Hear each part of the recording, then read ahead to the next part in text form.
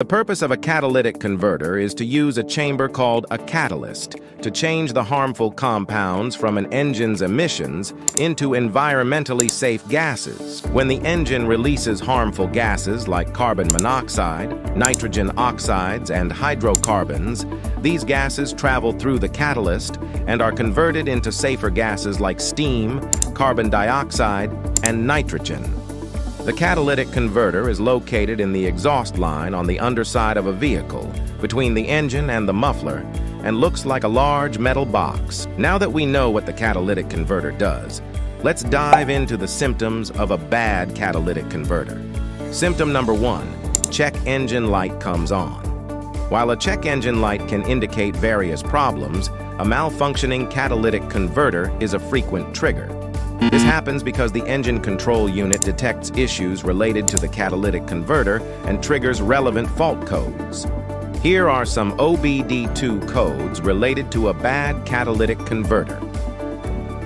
If you want to know the meaning of each OBD2 code, check our playlist on OBD2 codes, link in the corner.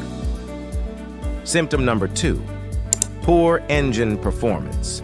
A clogged or damaged catalytic converter can lead to poor engine performance, manifesting as rough idle, hesitation, reduced power, sluggish acceleration. Symptom number 3, rotten egg smell.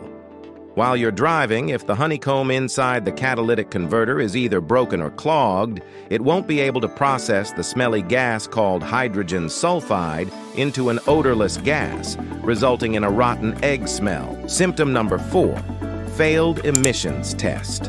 A bad catalytic converter can cause your vehicle to fail an emissions test due to increased levels of harmful gases. Symptom number 5, rattling noise. A rattling noise coming from your catalytic converter could be a broken down honeycomb. This could be due to high temperatures caused by a rich fuel condition. The car's engine management system collects inputs from various sensors and calculates parameters like the air-fuel ratio. Malfunctioning any of the engine management system components may cause a rich fuel condition. If you want to know all the sensors of the engine management system, you can check our detailed video on car EMS system sensors. Check the link in the corner. Now that we understand the symptoms of a faulty catalytic converter, let's delve into the causes of a faulty catalytic converter. Cause number 1, overheated, melted, or broken converters. Any malfunction causing unusually high unburned fuel with high oxygen levels to enter the converter will dramatically elevate its temperature. Potential causes for high unburned fuel are misfire, low compression, air-fuel ratio imbalance, poor spark or no spark, faulty oxygen sensor.